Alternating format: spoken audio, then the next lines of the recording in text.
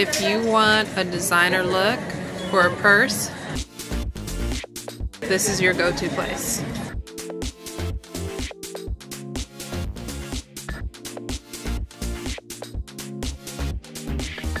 Cute.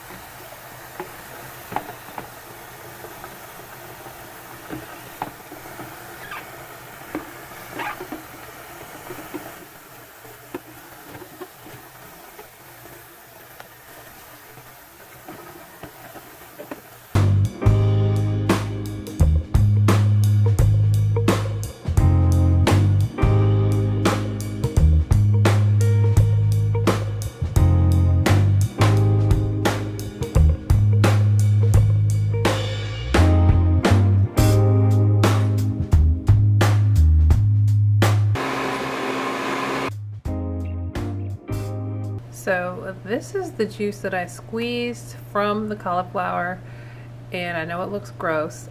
I couldn't get a good angle on me squeezing the juice from the cauliflower into this bowl, so I'm showing you the juice, and then this is the squeezed dry cauliflower. So we just added 1 egg, and I'm going to also add some Parmesan cheese to that. I added some Italian seasoning and some parsley, and this smells so good. So I just added a little bit of Parmesan cheese, and then I'm going to add a topping. Now the topping that I'm going to be adding is some beef from Panda Express, and this is what I like about doing meals like this. It's Friday, so we like to, you know, not necessarily have a full course dinner. Sometimes we like to have pizza. Sometimes, you know, I'll make some burgers or, you know, things like that. So what I'm going to add next is some beef, and I went to Panda Express and got some Beijing beef. Now, what I like about making meals like this is that they're healthy and they're quick, and you don't necessarily have to do everything homemade.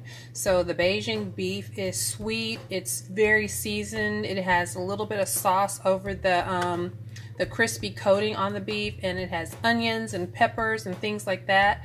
So since I've already put the Parmesan on, I'm gonna start adding the beef, just kind of scattering pieces of the beef and the onions all over the pizza.